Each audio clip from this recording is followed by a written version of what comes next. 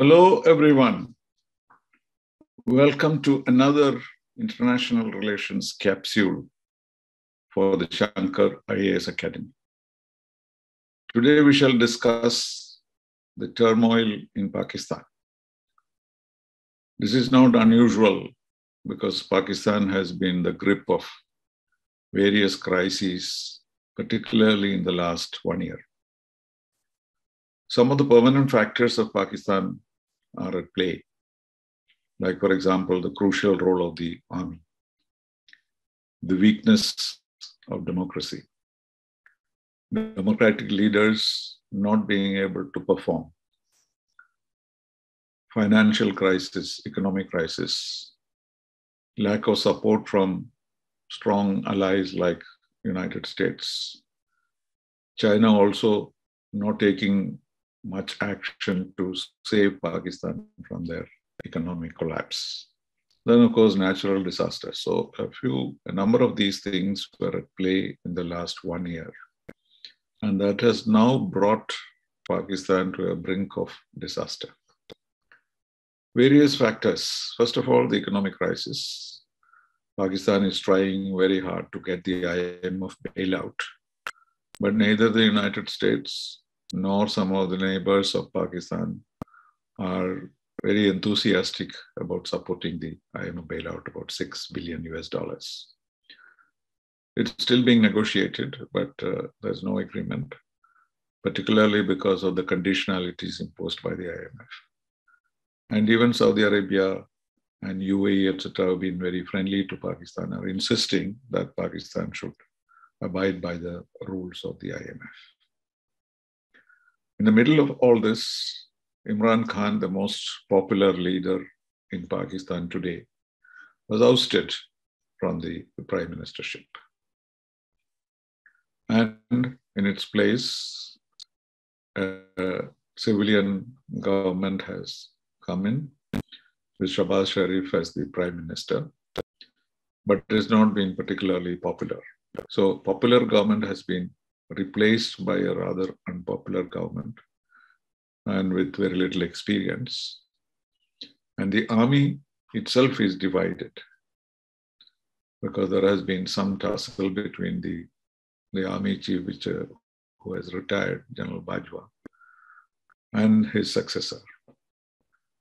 So the usual situation where the army, the democratic government, and the foreign friends of Pakistan are working together is not happening at this time. And therefore, each one is trying to get hold of power and to bring the country back to normalcy.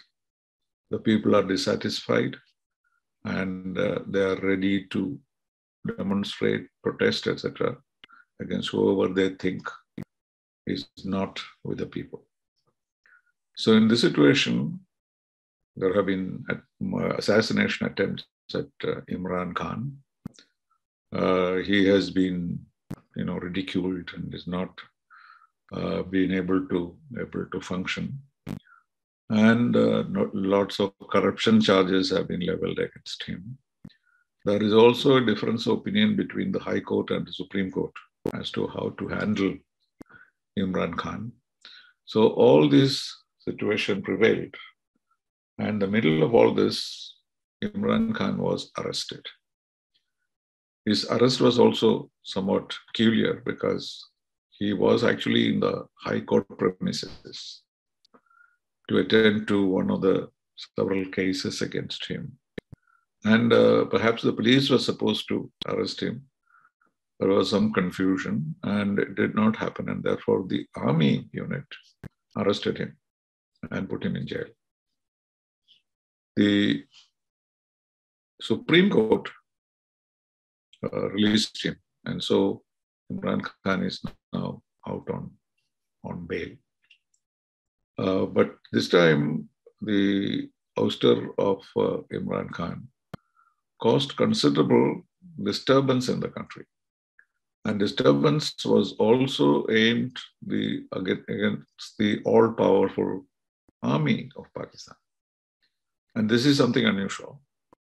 So normally what happens is when the political situation fails and the economic situation becomes acute, normally the army tends to take over, and as a period of military dictatorship takes place. And this has not happened so far. The situation remains like that. Obviously, the Pakistani army is keeping an eye very closely, but they have not taken any action, particularly because they have sensed that the anger of the people are also directed against the army.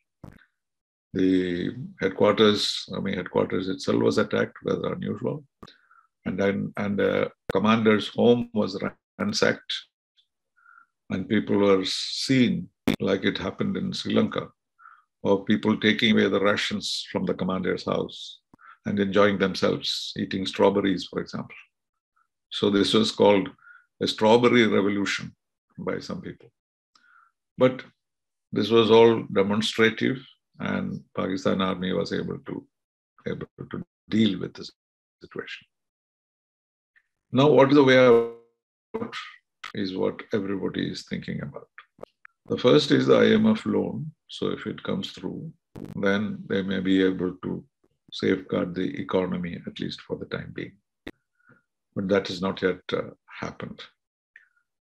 Elections are what Imran Khan would like, because he is still very popular.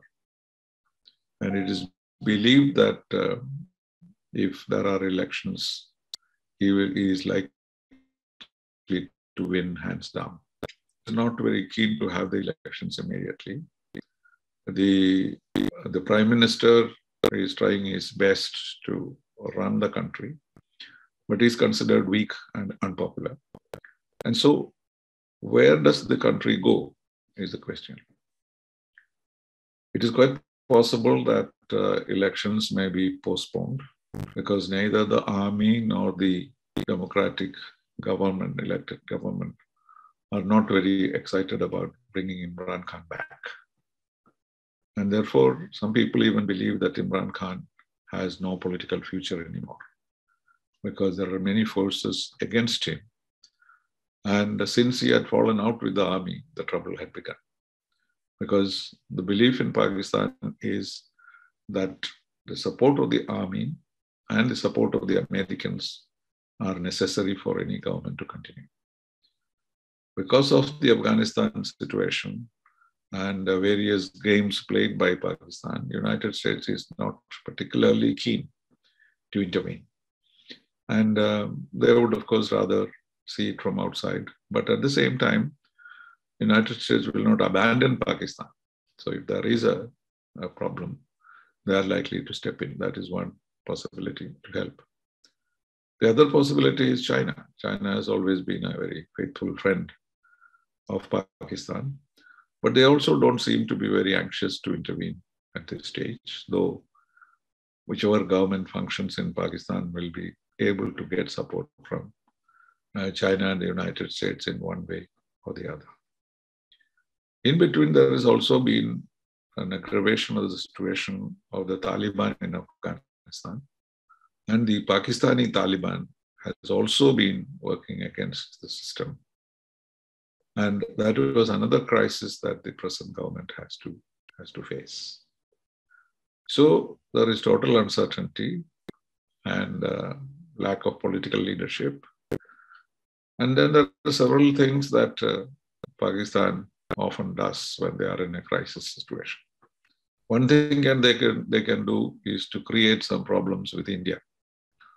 Create a situation on the line of control and create some kind of a distraction and accuse India of having created all the trouble. But they have not shown any indication of that. But it's quite possible that the army might ignite some kind of trouble on the LOC, and that will distract the attention of the people from the internal crisis in Pakistan. Of course, that is something that we can deal with. But at the moment, there is a ceasefire agreement which is in force and it is being observed. And there is no particular problem on the border, but that's a possibility that we have to see. So the future of Shahbaz Sharif's government and the future of Imran Khan are the two issues which have to be tackled. So elections are tentatively suggested for October, but that's not likely because if there is any possibility of Imran Khan coming back to power, that will be opposed by several forces, including the Pakistani Taliban. So this uncertainty continues, and obviously there are efforts being made by the various actors in Pakistan to bring about some normalcy. So the difference in the present situation is the dissatisfaction with the Pakistan army, because the option of the Pakistani army taking over power is not immediate, because the army is not confident that they will be able to run the country in the present circumstances. So if elections are held, there may be some solution, but that is not certain. And Imran Khan was arrested on May 9th, though he is out on bail. There are other cases under which he can be arrested again. So the army is not very clear as to which political party should be allowed to come to power. So the situation is such that there is considerable uncertainty, and the situation may either lead to the elections in October and the government may be elected, and it may still be Imran Khan. The other possibility is that the army might step in, because this problem started, Imran Khan's problem started when he fell out with the army. Because you may remember that Imran Khan was elected only after he had made peace with the army. Because earlier, when he was an independent candidate, he did not win the elections. So he won the elections by getting the support of the army as well as some terrorist elements in Pakistan. And so he had an election victory. But the very forces which brought him to power were disappointed. And that is why the situation arose. And since Imran Khan is still popular, an election is not considered desirable from the point of view of the army. So the cycle of violence that has erupted can pick up again because of the inflation, the non-availability of essential goods, and the general failure of the economy. So the effort of the present government will be to activate the IMF package so that the economic situation can be resolved. But the political situation cannot be resolved unless there is a change in the government. What would be the prospect of a new leadership? As you all know, Bilawal Bhutto is very much active. He is the foreign minister. And he visited India. He came to Goa to attend the SCO conference. This was rather tricky because India is the chairman of SCO. This is the year when we are chairman of many things.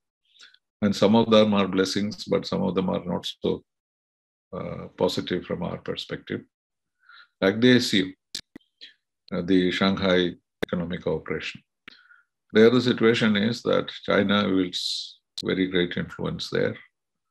Russia has influence. In fact, the SCO itself was formed basically because of the initiative of Russia and China to keep the Central Asian republics under some kind of a unified umbrella, unified situation. And India joined that basically because we wanted to have better relations with the Central Asian republics. And Pakistan was also brought in by China and Russia. And now it is being expanded. So it's becoming an organization which does not have a political glue to it.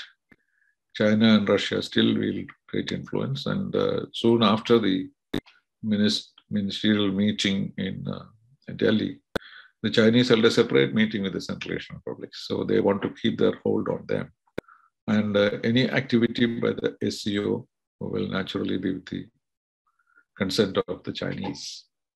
So even though India is chairman, we are basically coordinating the meeting and nothing, not much more. And Bilawal Bhutto's visit to India became big news, because this is a Pakistani foreign minister is visiting India after 11 years. And the bilateral relations are at the lowest at the moment. It was suspected that Pakistan may not participate in the SCO meeting, but their loyalty is more to China. And since China was actively participating, they wanted to come. But from both sides, from India and Pakistan side, there was not much warmth, or not much of a welcome was accorded to Bilawal Bhutto. It was quite obvious that Bhutto himself was concentrating on relations with other countries. So he had bilateral visits with other members of the SCO, but there was really no ice to melt between Indian foreign minister and him. And he made a show of this, because he has to show to his people back home that he is very tough with India and very tough on Kashmir, etc. But his father, Zardari, is a clever man. And he might try to project Bilawal as the next prime minister. So for that reason, he had to appear to be very strict and firm with India. And therefore the visit did more harm than good. So though there is no danger of any threat from Pakistan to India at this moment, because they themselves are very weak, we have to be on the lookout as to how the situation will develop. The economic situation, the political situation, the role of the army, the divisions within the army, these are all very important factors in Pakistan. And democracy is very fragile. And naturally, India will watch the situation carefully to see that these do not spread to the border or create any problems for India. And there is no such danger at the moment because of the dynamics of Pakistani politics and the army at this time. So there is no immediate solution. There is no direction which Pakistan is taking which can be considered positive. India has to be careful because of possible provocation on our border. And over and above all this, there is no confirmation that the nuclear sets of Pakistan are safe and under control. Because as a nuclear weapon state, Pakistan can be extremely dangerous in a kind of situation of turmoil like this. So a host of problems which contribute to our own difficulties with Pakistan. But the solution is either an election in October or an army takeover. So both these do not seem to be distinct possibilities, but that might change the situation. But otherwise, this will continue, and the crisis will be of concern not only to India, but our neighbors. Obviously, US, China, and the Gulf countries are keeping a close watch.